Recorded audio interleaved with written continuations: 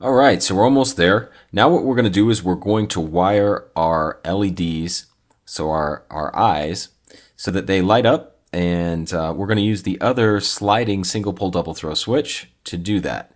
So we're going to take our needle nose, and again we'll put a little loop in the white wire that we had remaining from our previous, that we made earlier in the videos, and we're going to loop that around one of our remaining contacts on our single pole double throw switch.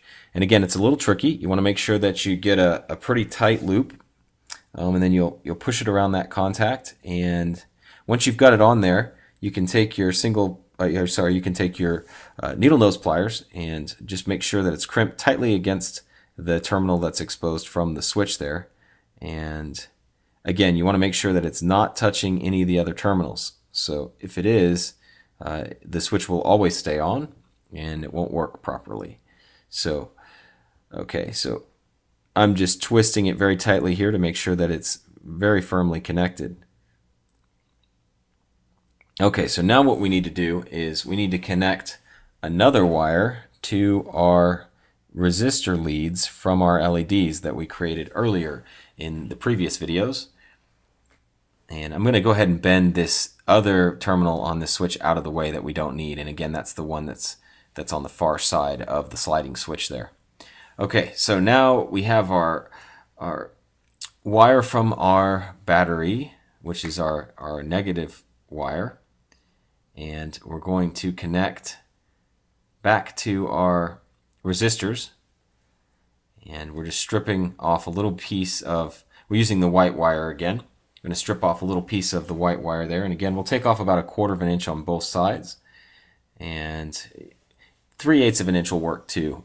Generally speaking, if you take just a little bit more insulation off, it's a little easier because you have a little bit more wire to loop around, but it also means that you have more that you have to cover up once you're done. So it's kind of tricky, but 1/4 of an inch works for me. In any case, can just use the wire strippers there and pull the wire. If you wiggle it around a little bit, it'll come out and strip off the wire there. And again, we're going to take our needle nose pliers and we're going to loop these around and create the loop to go over the terminal there. Once we have the loop done, we'll use our needle nose pliers to crimp it in place. Okay, so once it's crimped in place, we can hot glue it. Now, one of the things I should have done is I should have tested to make sure these contacts were in fact tightly connected before I hot glued it. But I was pretty sure they were, so I went ahead and hot glued it in the interest of time. But when you're making this, you're going to want to test that switch, and you can use the LEDs there to make sure that everything is connected properly before you hot glue it, because again, if it's not, it's more of a pain to take the hot glue out and redo everything. Okay, so now we're going to connect our LEDs to the remaining wire that we have on our switch, and that's going to allow us to complete the circuit and turn on the eyes of our Spout Bot. So we can take the two leads from our resistors and touch them there and make sure that all the power is flowing how it should be. And so you can see how the switch will allow us to turn that on and off.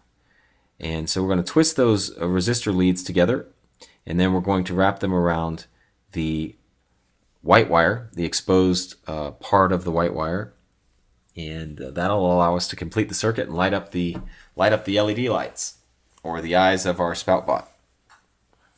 Okay, so once the eyes have been connected and the wires are twisted together, we want to make sure they're twisted very tightly together.